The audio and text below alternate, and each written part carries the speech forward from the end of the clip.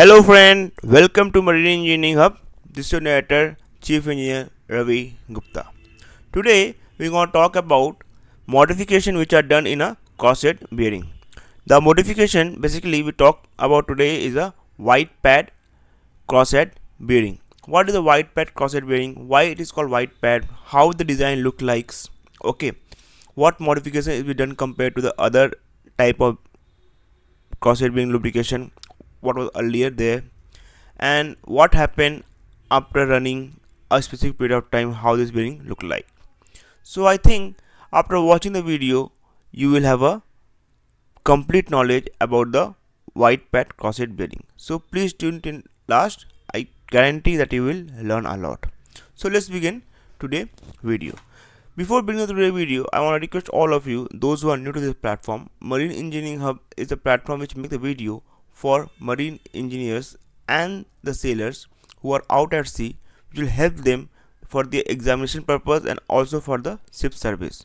So please subscribe and please do share our video so that we get the encouragement. It is very easy for you to subscribe, but it make good value to us and it give us some encouragement.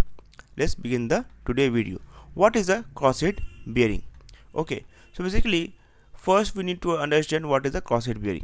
So as you can see, this is the piston rod, this is the con rod, and this is the guide screw, and this is the crosshead pin, and in between these two, this you can see these two is the crosshead bearing.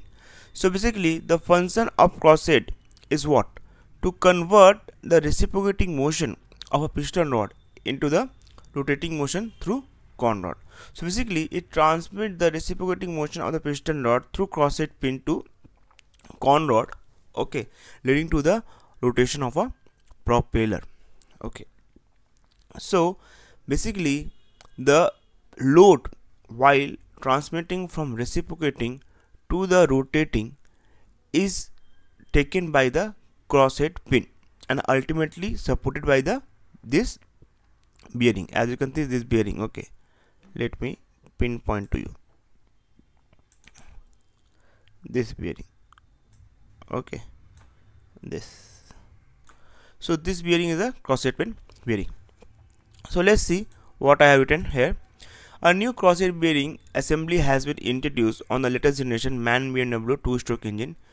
Why it has been introduced? The new wide pad crosshead design is introduced because of the increased maximum pressure. What increased maximum pressure? The combustion pressure is increasing to cope up with the amount of energy generation, so that to make the energy more efficient engine. So as the pressure in the combustion chamber is increasing day by day, therefore to sustain this load, the crosshead bearing also need modification. So we come up with a wide pad bearing design. This wide pad bearing design is introduced when it was introduced on a MAN BMW series S and G Mark 9 and 10 from 2007. Okay, from 2007 onward the wide pad bearing was introduced. Okay, so this is how the wide pad bearing look like. Okay, we will see again. So first let's talk about how the older bearing look like. So this is the top of the crosshead bearing and this is the lower of the crosshead bearing. So if you can see the lower, as you can see here, the oil groove is marked here running from center and both this direction also. So as you can see, the oil groove is from here running and this side also here running. So both transverse and longitudinal direction the oil grooves are running, which is assisting in hydrodynamic lubrication by providing a machine edge. Okay, so basically from here the oil groove is being distributed. When this side is this, okay, this side is this side and this side is this side. Okay, so this is this side. Now from here oil is coming from center and it's going up and up and it getting distributed. So basically the wedge is helping to create an hydrodynamic lubrication. Okay, now the new design we'll talk about. So as you can see what I've talked about, this is a center, as you can see this is center hole from, and this is the transverse hole, and this is the longitudinal hole. So the oil is coming from here, the oil is coming from here, okay, and here, and it is getting distributed from here, and it is going in this direction, is coming again here, is distributing this direction, in this direction. So like this the oil is getting distributed. Okay, so now what will happen, as you can see that new design is been introduced where there is no hole in the center, there is no hole in the center. So and the axial grooves are made more widened. Instead of making a center hole, they have made an axial groove on the side. So let's see, from the 2012 the wide pad design has been introduced on 80 cm and 90 cm bore engine.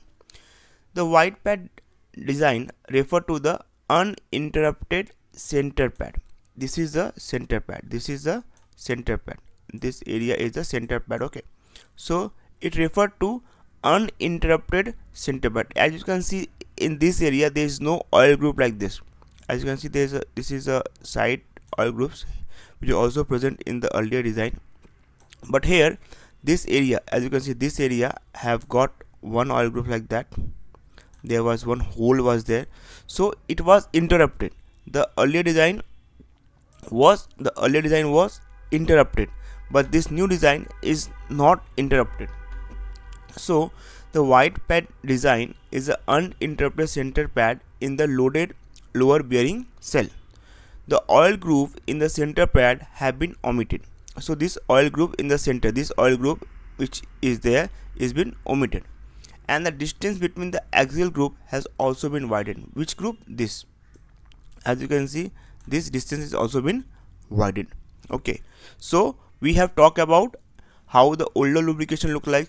Means from in the older lubrication the oil is coming from center and it getting here, but here what is happening, the oil is coming from here, okay, and it is getting transmitted because the middle. Now how this lubrication is happening, the oil is coming from here, again going this side, oil is coming from here going this side, and here you can see there is one big hole is there.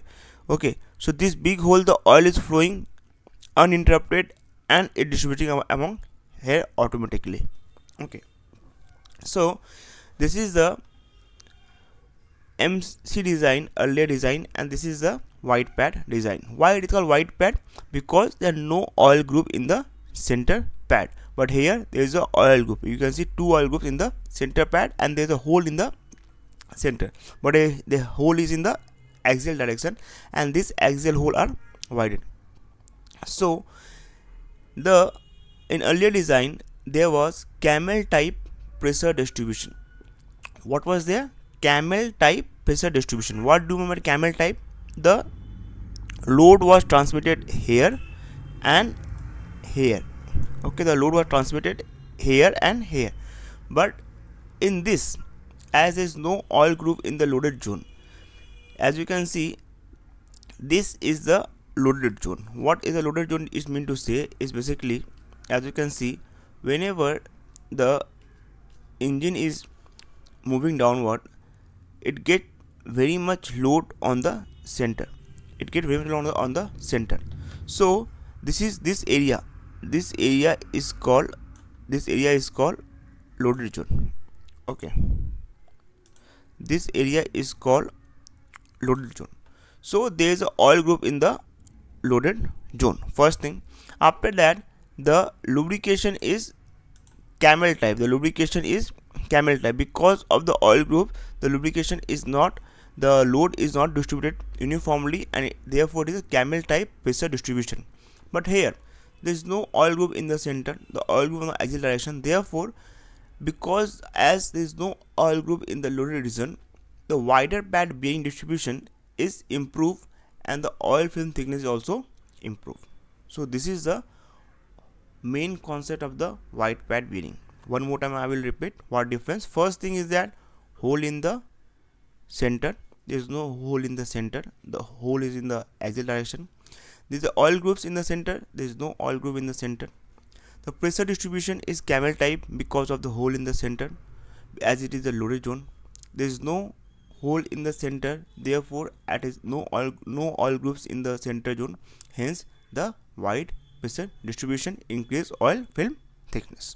So this is the concept of the wide pad bearing.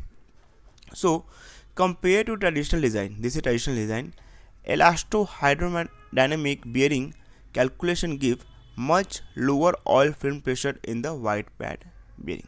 So as you know, compared to soldier engine, man engine crosshead bearing need lubrication pressure around 3 to 5 bar normally, but with this design, the elasto-hydrodynamic bearing calculation give much lower oil film pressure in the wider pad bearing.